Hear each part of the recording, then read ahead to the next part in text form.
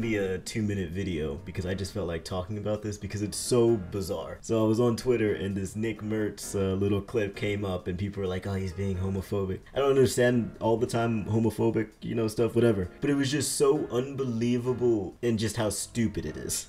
Nick, the transphobe struggling against the trans game. There's no such thing as trans people. That's something that you created. So have fun with your little dreamland, but that shit's not even real. Let me break it down for you, right? Penis, dude.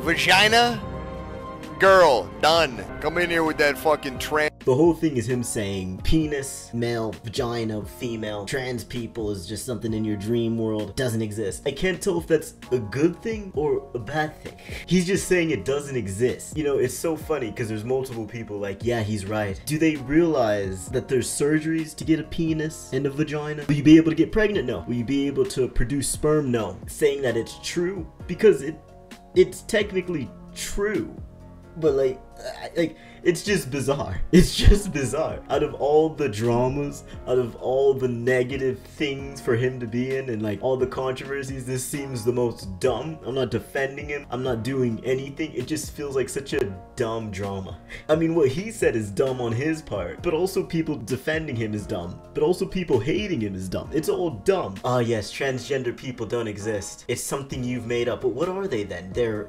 females. But what if they don't have a vagina anymore? They just have a penis. What?